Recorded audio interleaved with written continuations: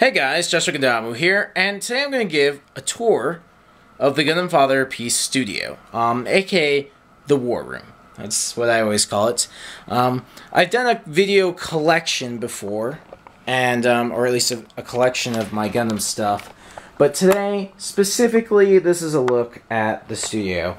Here, right now, is Gundam Destroy the Unicorn being filmed, along with just a little Oxel kind of in there. As you can see, my studio tends to end up with various props and stuff on it. So this is my bag of various beam effects and whatnot. But yeah, Destroy the Unicorn's in the middle of filming.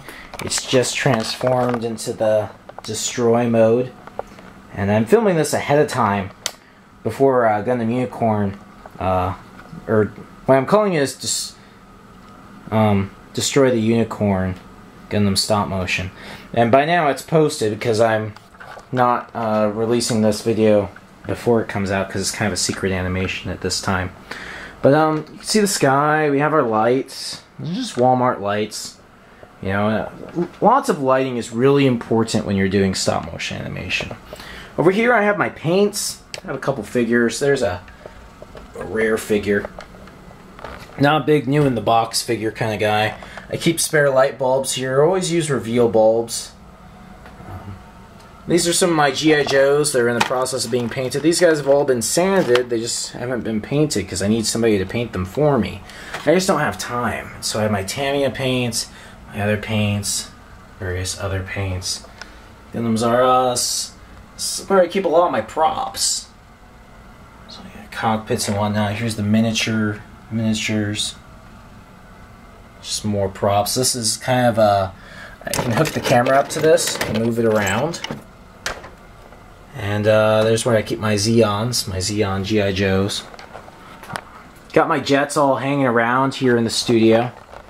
More ships up here for using my manga collection of Gundam, my Gundam stop animation, my other anime. Obviously, my collection. Wall scroll. I have my television here. This is my building table. And it's usually a mess. It's hardly ever clean. And I use flashlights for practical lighting effects, and so they're kind of thrown around. I always have different DVDs that I borrowed from my friend that I use on my old Xbox to watch. Because I spend a lot of time here with the Red Comet. That's what I call it. The Red Comet. Editing. And so I'll usually watch a movie or watch anime while I'm editing. And then, you know, I got this for cutting and building customs on.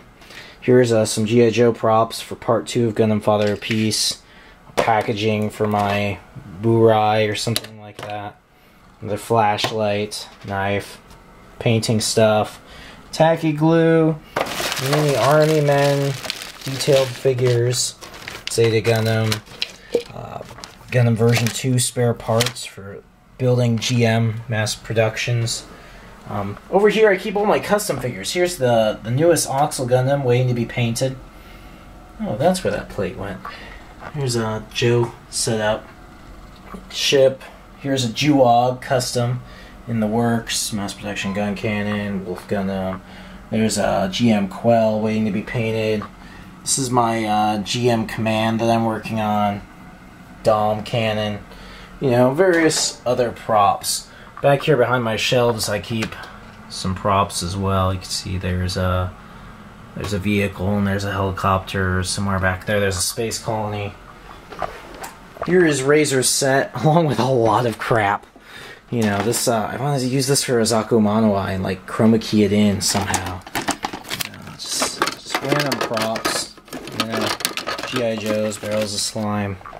Down here is Golgotha. There's my trash. Kind of gross. But yeah, Golgotha stays down here. There's another little prop down there. That's the inside of the hover truck. Here are miniatures. You know, for building cities and whatnot on bases. Those are G.I. Joe props. Those are actual G.I. Joes. More micro machine props stored here. I mean, basically this whole room is a big storage area. Custom pile. G.I. Joes. Being that I use this studio almost every day, I either come in here to relax, you know, and just enjoy the coolness of all this Gundam stuff everywhere, or to just admire you know, Bradburn base, or, you know, to edit, or even watch movies, play video games. Yeah, I got my Xeon flags. I use those as props too. That's another Xeon flag. That's a hero I created. Got little props. Back here, more props.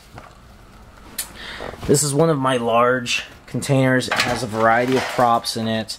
Road, bricks from Rev's set. This is a fold-out play set.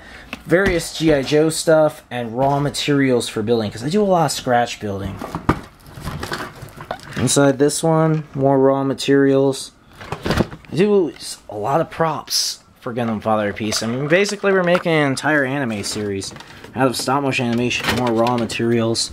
This whole box is just full of raw materials, just random stuff to build stuff, like my big tray. You get parts out of that. More raw materials, spare monitor in case my monitor dies, because, you know, it happens sometimes, and that kind of kills everything. This is one of the old movie sets. We basically just reuse the styrofoam until it's not reusable anymore. So this is for a scene where the Gundams R Us GM will be in Destroy the Unicorn. And so it's kind of to simulate the old Gundams R Us first commercial background. And there's just more props. I mean, yeah, it's a mess, but it's because I'm always filming. I'm always editing. I'm always building something. There's my big tray. I have parts for my other things here. Mobile suits I'm adding to my collection. Another prop. These boxes all have like G.I. Joe props or Gundam props in them. More props. Super Van City. Another Micro Machines prop. You know, obviously there's the collection. You guys have seen that. More props in here. More props. And yeah, basically my whole studio is a giant prop storage room. The idea is hopefully when some props have been used, that they'll end up on eBay to help fund the series. But, you know, some of these props, I'll probably use them again and again. And you can't just get rid of good props. You know, like I can't think of anything on Bradburn base that actually I won't use again. Everything will probably get used again. You know, probably when we get to Jaburo or Odessa or whatever. The idea is to make 10 episodes, each a half-hour long. It takes more than a year to make an episode. But it brings me joy. I like building things. I like doing stop-motion animation. I like the storyline. You know, the real reason I started making Gundam Father of Peace was that at the time, they were only making Gundam Seed and Gundam Seed Destiny. And for those of you that love those series, that's great. But I am a UC fan. I love the Universal Century. And until recently, they weren't giving the UC any love. So that's why I started Gundam Father of Peace, so I'd have more Gundam to watch. True story. That's why I started making it. And continue making it because I want to watch Gundam. And I hope you guys keep watching because you want to watch Gundam. Well, yeah, that's kind of a tour of my studio. I forgot to say that up on top of these shelves I have more G.I. Joe sets. But yeah, that is the tour of the war room. That's the breakdown. It's mostly prop storage. I hope you enjoyed it. This behind the scenes look. Catch you guys later.